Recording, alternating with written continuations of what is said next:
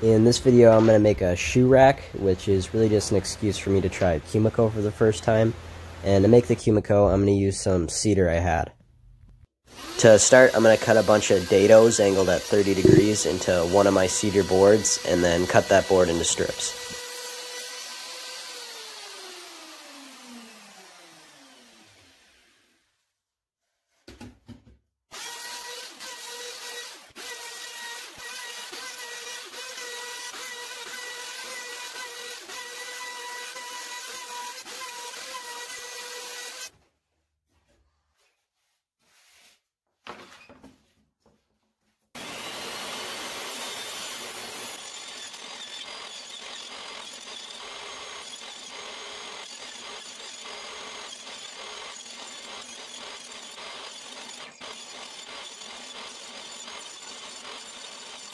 And once I have those strips, I can half lap them together to make the frame of the Kumiko.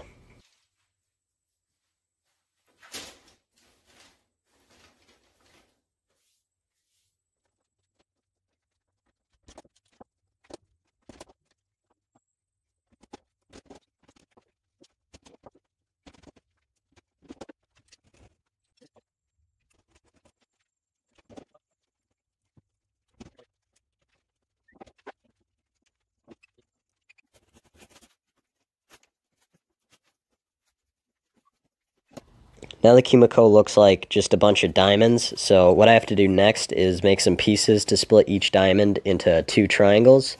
I'll need about 100 of these pieces.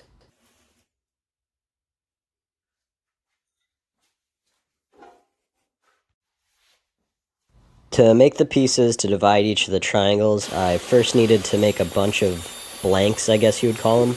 So I cut a bunch of 1.5-inch sections and then resawed them to 1/4 inch.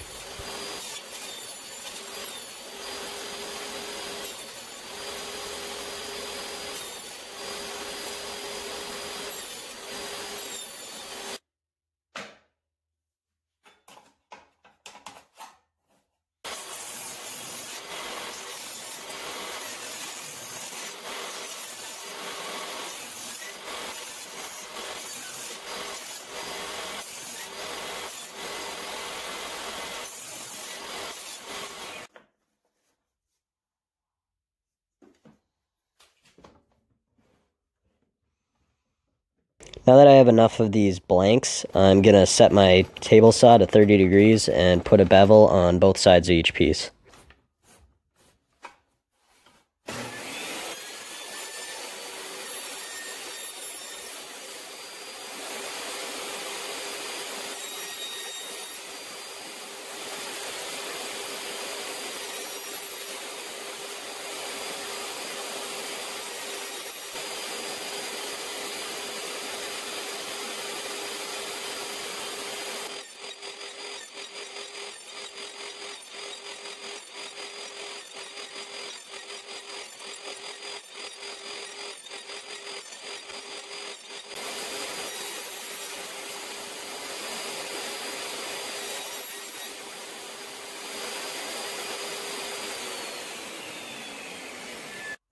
Now I need to cut each of these pieces into 1/2-inch strips, and instead of doing them individually, I'm going to tape them all together temporarily and cut them out all at once to speed things up.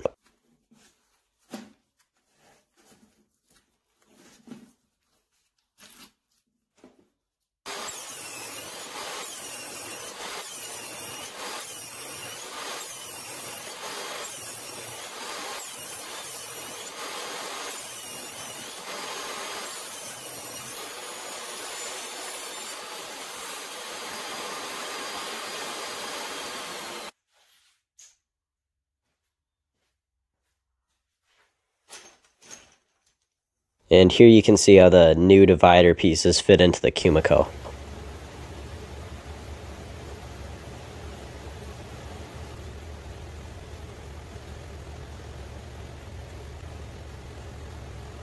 Now for the most tedious part, I'm going to have to make pieces to split each triangle into thirds, meaning I'll need to make over 600 new pieces. And just like before, I'm going to need to make some blanks, only this time they're going to be 1 inch wide, and I'm going to need a lot more.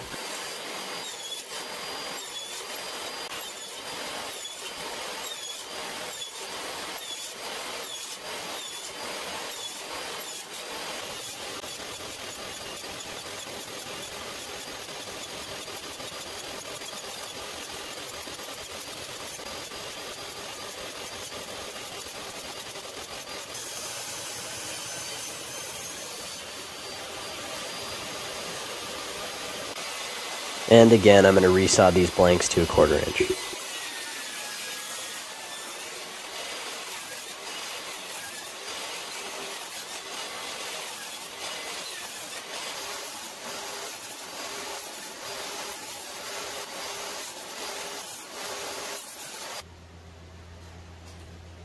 Another difference with these pieces is that one side needs a 60-degree bevel instead of 30 degrees, and since my table saw only goes up to 45 degrees, I cut a 15-degree wedge for the blanks to ride on to make up the difference.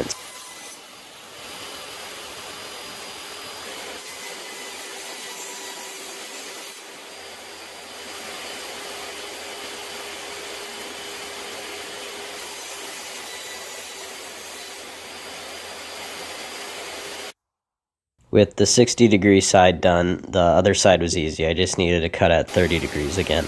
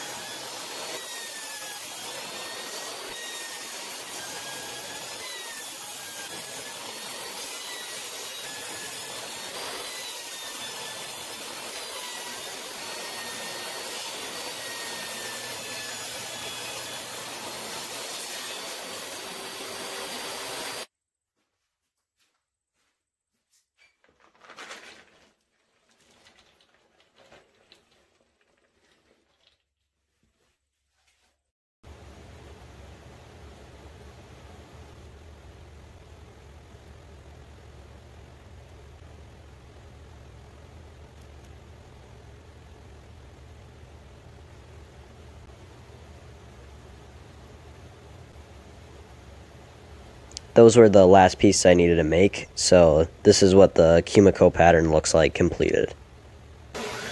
Next, I cut two 27-inch pieces from the Kumiko sheet and glued them into some frames I made off camera to make the two shelves of the shoe rack.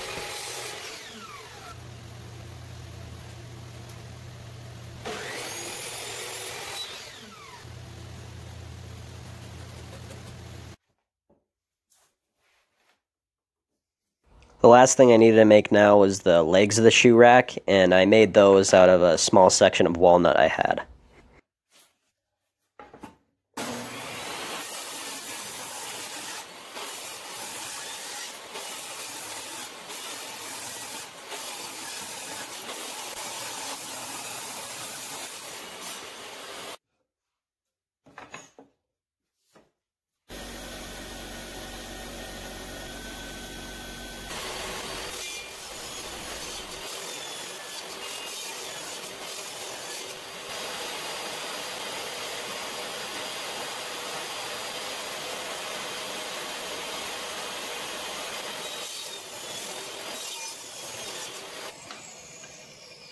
And once I had all the pieces to make the legs cut out, I used my table saw again to make some bridle joints to fit all the pieces together.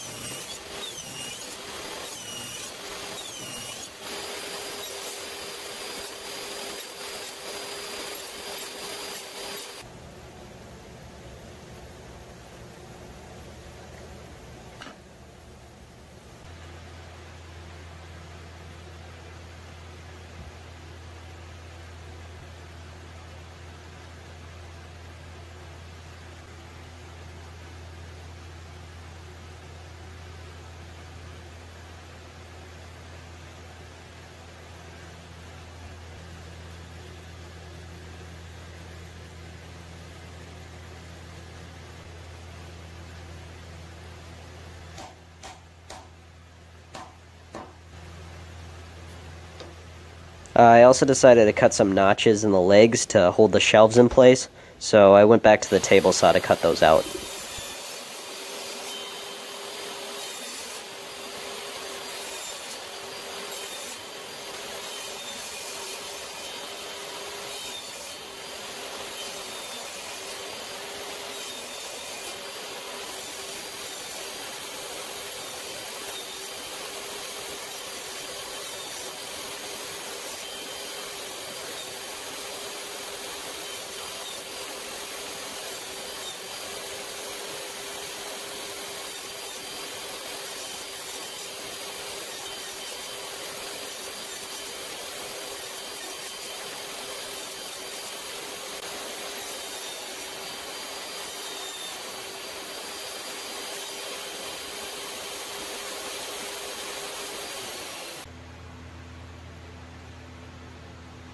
And finally, I can just glue the shelves into the notches and then finish the whole shoe rack with some spray lacquer.